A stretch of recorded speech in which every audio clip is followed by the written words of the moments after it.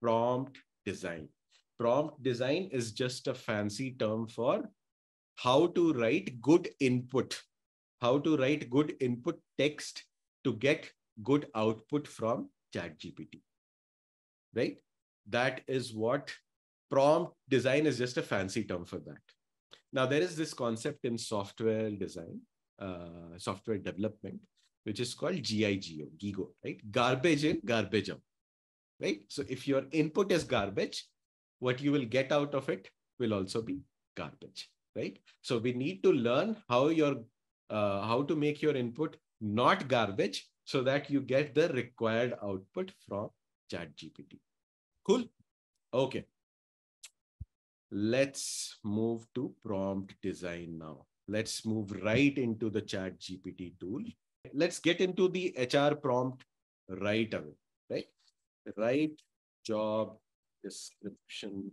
Write a job description for a payroll specialist. Let's see, this is the prompt, right?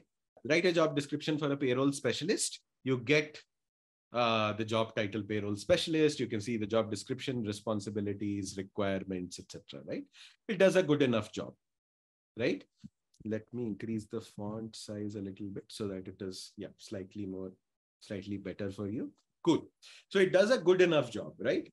But can you make this better? Yes, you can.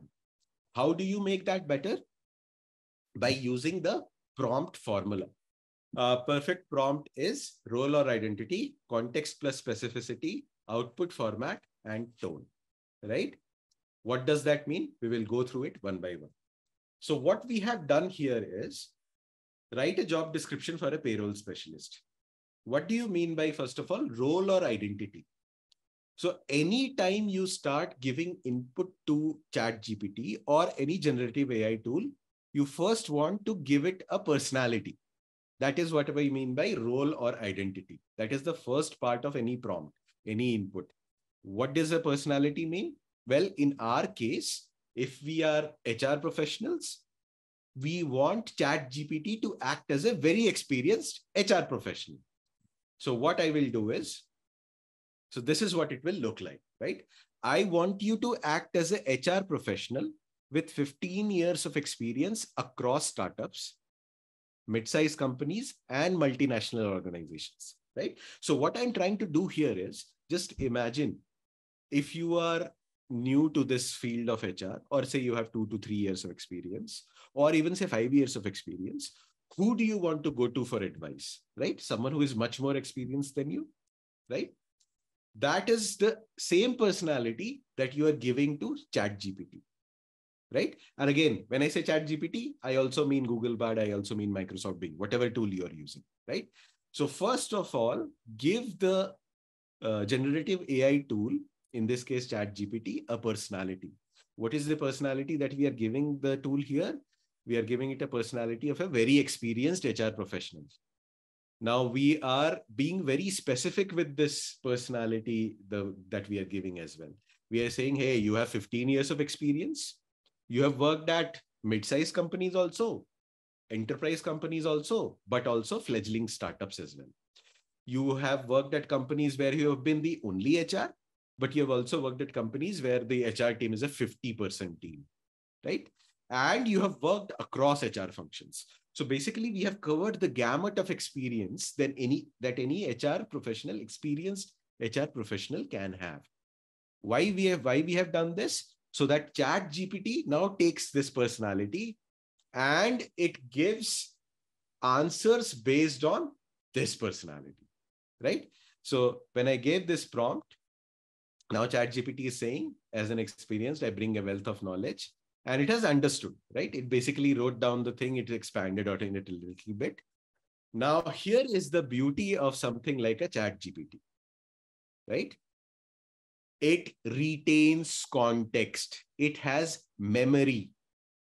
So for now, I have said, I want you to act as an HR professional.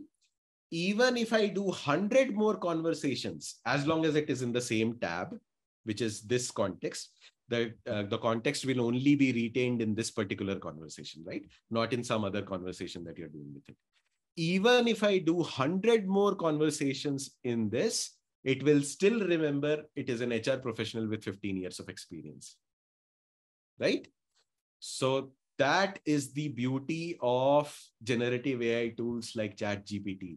They have memory, they retain context. So now that we have context retention, now that we have memory, the tool becomes that much more impactful, right? Because I don't have to tell it the same thing over and over again. It will just remember. So now that I have given it a personality, right? So we discussed the prompt formula. What is the prompt formula? The prompt formula is part one is give it a personality, right? So the perfect prompt is part one is, again, I'm typing it, role or identity. So we have now given it a role and identity. Now set the context, which is essentially the ask, right? Context plus specificity is your ask. So what do you want here? Write a job description for a payroll specialist, right? This is exactly what we did last time as well. Now, if I do this prompt, it will give a slightly better answer given that the personality has changed. But now I need to set the context, make my ask much more specific, right? What kind of a payroll specialist am I looking at? The candidate should have at least 5 years of experience in payroll management, right? I'm being specific. I'm setting context. I'm being specific. What is setting context?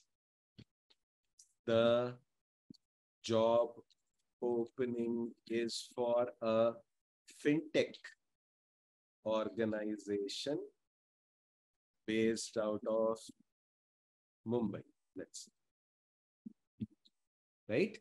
So the more specific that you get, the more context that you give, the better the results that you will get from any generative AI tool, right? What more context can I give? And this is again a sample use case. Your use case might be different or whatever. The candidate should have worked at a fintech organization for at least 2 years. Again, these are all sample use cases. So as opposed to write a job description for a payroll specialist, what we have done now is we have given the generative AI tool, in this case, ChatGPT, a personality. And now we have made the ask, the context much more clear, right? What kind of a company am I who is looking to hire? And the ask much more specific. I'm looking for someone with 5 years of experience in payroll management, at least 2 years at a fintech organization. So the result that you will get now, by the way, do you see it types almost one word at a time? Obviously, it's too fast because I'm on the paid version. That is exactly what I was trying to tell you, right? So if you use the free version, you will see the typing is much slower. So it threads one word at a time. So what it is doing is pattern recognition and, one word after the other. Cool. So now you will see the location has been included. We are a leading fintech organization based in Mumbai, right? So you don't have to give all of this. This is already part of it, right? And obviously the specific stuff is also there. So you can see, for example, in the first prompt that we gave, the requirement did not include certified payroll professional certification or similar credentials are preferred. Why has this changed? Because now ChatGPT, first of all, has a better personality, but it also now knows that we need someone with 5+ years of experience. So it also knows that this certification or a similar credential may be a requirement for someone with 5+ years of experience. So again, the perfect prompt is role or identity plus context plus specificity. That forms the core inquiry. Now, what you can also do is ask for your results in a particular format and ask it to use a particular tone in that out.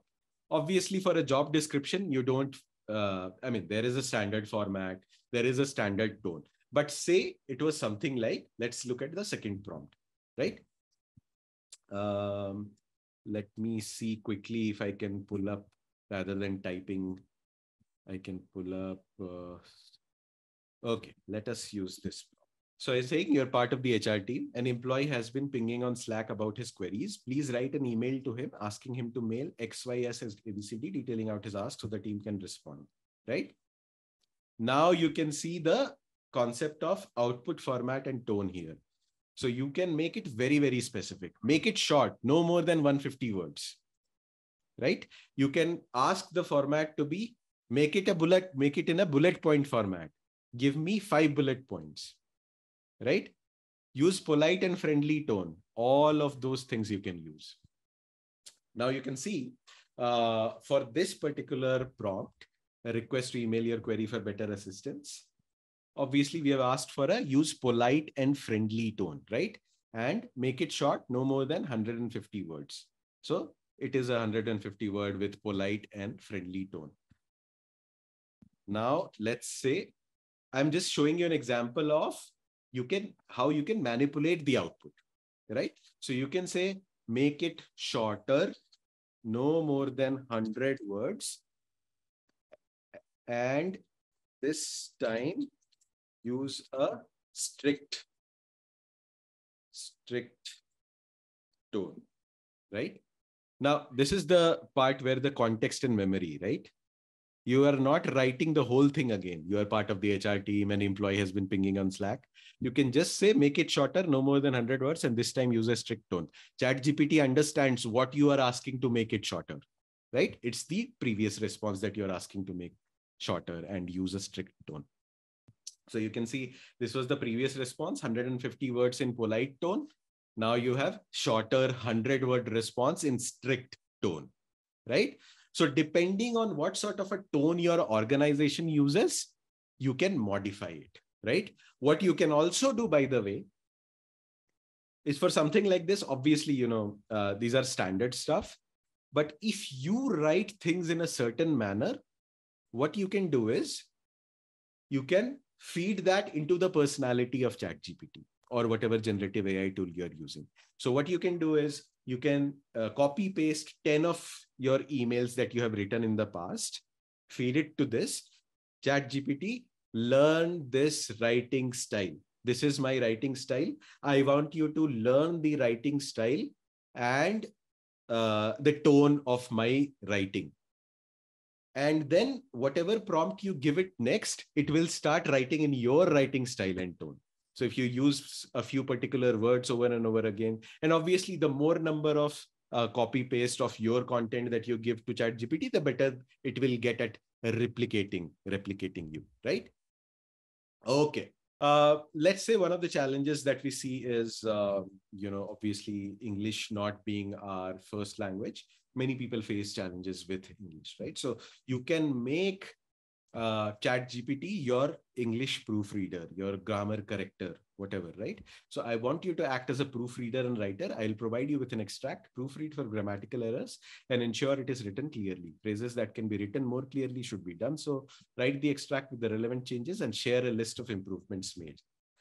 Now, because I am lazy, I will also ask ChatGPT to write a badly written. Give me a badly written paragraph of English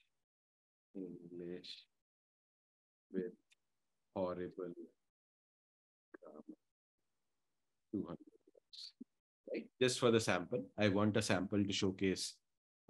So ChatGPT has given me a badly written paragraph of English. Now let's go back to the prompt. This one that we are using here. So in this case, I am asking ChatGPT to act as a proofreader, right? So I will take this badly written paragraph, right? And I will give it to, so it says, I want you to act as a proofreader. So that is the personality that I'm giving. I'm asking it to correct the paragraph, but also give me the list of improvements made so I can learn.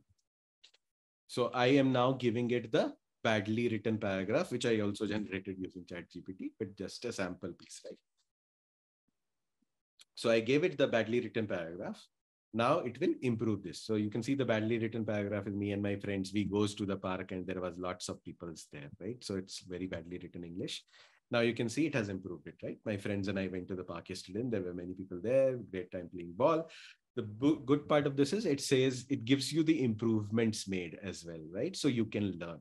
So just a simple use case to show the power of something like this, right?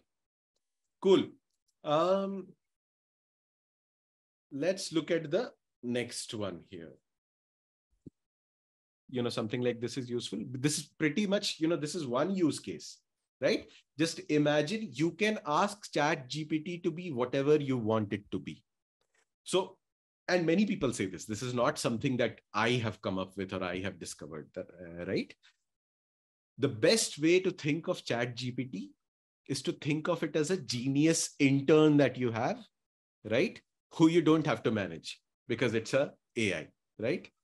So this genius intern will help you get better at your job, will do your admin tasks for you. It will do your menial tasks for you, and it will never complain. And it is always available 24/7. Well, at least if you are on the paid plan, because the free plan might not work all the time. But obviously you can use Microsoft Bing or Google Bard as well, right? So the best way to think about it is think of it as a genius intern, which is available for you 24/7, that will do whatever your bidding, right? Whatever wish you have, it will fulfill, right? Okay. Now you have understood the prompt. Is the prompt part very clear? Is the formula for prompt very, very clear? Thanks, Jasmeet, for posting it again. Role identity plus context plus specificity plus output format and tone, right? If you take care of that, most of your problems will be solved.